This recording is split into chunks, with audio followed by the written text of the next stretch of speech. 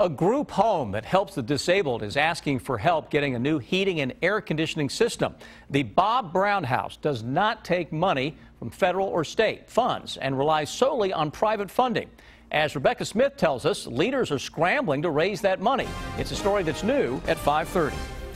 You don't have to feel out of place because you have a disability. As the economy suffered, the needs of disabled people like Jennifer Covington have only gotten more dire. A portion of her monthly disability check goes to room and board here at the Bob Brown House in Lexington. We don't have as much as other people. I mean, we're lucky to get what we have. The group home that helps the disabled live independently is looking for help getting new heating and air units. The old system's been in place since it was founded in 1975. There are 14 people who live here at the Bob Brown House. Unlike a lot of other nonprofits that collect state and federal funds, this one operates solely based on donations and private money. Director Amy Brown says with utility bills sometimes reaching $2,000 a month, we have just enough to pay our bills, pay the help, but when it comes to a big improvement like this, we need help. That help, she says, extends to people like Jennifer. We want independence.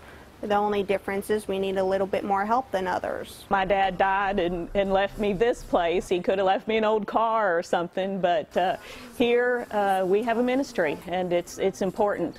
And Lexington, Rebecca Smith, WKYT. And if you'd like to donate to the Bob Brown House, they have set up a GoFundMe page, and you can also donate through their website. We have a link on our website, WKYT.com.